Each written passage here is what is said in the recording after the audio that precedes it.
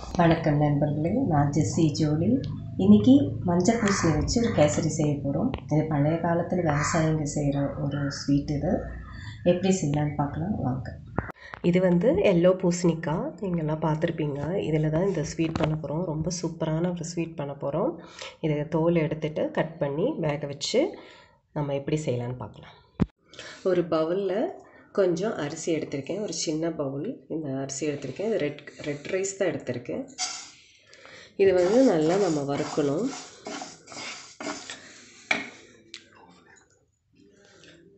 நம்ம நல்லா வறுத்துட்டே இருக்கணும். இது நல்லா வறுத்து அதுக்கப்புறம் நம்ம இதை மிக்சியில் போட்டு பொடிக்கணும். நான் ஸ்லோவில் தான் வச்சு வறுக்கிறேன். ரொம்ப ஸ்பீடில் நம்ம வறுத்துட்டோன்னா அது கருகிடும். ஒரு அரை பவுல் ரவை எடுத்திருக்கேன். இந்த ரவையில் நல்லா சூடான தண்ணி நான் ஊற்றி வச்சுருக்கேன். இதே ஒரு பவுல் தண்ணி ஊற்றி வச்சுருக்கேன். இது நல்லா ஃப்ரை ஆயிடுச்சு. இனி இது நம்ம கொஞ்சம் சூடாகினதும் மிக்சியில் போட்டு நம்ம நல்லா பொடிச்சிக்கலாம். இது நல்லா கட் பண்ணி நான் ஒரு விசில் போட்டு நல்லா வேக வச்சுருக்கேன். கொஞ்சம் மஞ்சத்தூள் போட்டு வேக வச்சுருக்கேன். இது நான் இப்போது ஒரு மிக்சி ஜாரில் போட்டு நான் இது நல்லா அரைக்க போகிறேன். அரைச்சிட்டு வரேன். இப்போது கொஞ்சம் நெய் போட்டுடுறேன். நெய் போட்டுட்டு ஸ்பைசஸ் ஃப்ரை பண்ணி எடுத்துடலாம். இப்போ நல்லா ஃப்ரை பண்ணிட்டேன். இதை எடுத்து வச்சுட்டேன். இப்போது நம்ம நனைச்சி வச்ச ரவை இருக்குல்ல, ரவை இதில் கொஞ்சம் ஃப்ரை பண்ணணும் லைட்டாக. இப்போது ரவை கொஞ்சம் நெய்யில் நம்ம போட்டாச்சு. இது நம்ம நல்லா ஃப்ரை பண்ணிக்கலாம். இதில் அதோடு நான் அரைச்சி வச்சுருக்கிற மஞ்சள் பூசணி இதில் போடுறேன். இதெல்லாம் சேர்த்து நல்லா நம்ம கிளறிட்டே இருக்கணும். இது நல்லா கிளறலாம்.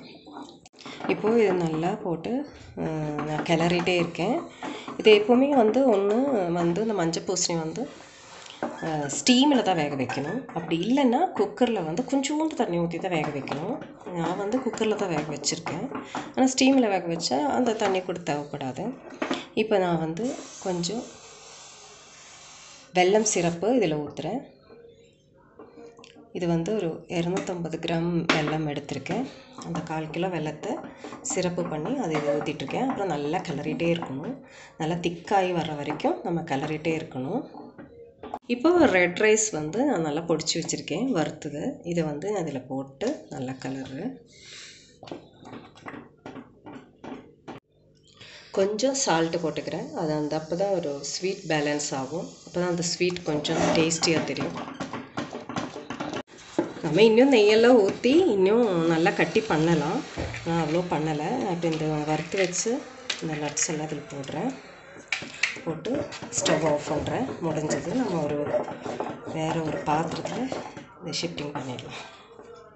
இப்போது நான் இந்த மாதிரி ஒரு பாத்திரம் எடுத்திருக்கேன். நெய் தடவிருக்கேன். இதில் நான் இதை போடுறேன்.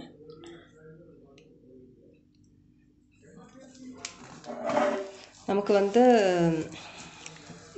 இதில் ஏலக்காய் பவுடர் போடலாம், இல்லை ஏதாவது ஒரு எசன்ஸ் ஊற்றலாம். நான் பைனாப்பிள் எசன்ஸ் தான் ஊற்றிருக்கேன்.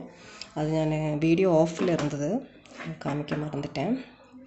நீங்கள் உங்களுக்கு எந்த ஃப்ளேவர் பிடிக்குமோ அந்த ஃப்ளேவர் போட்டுக்கலாம்.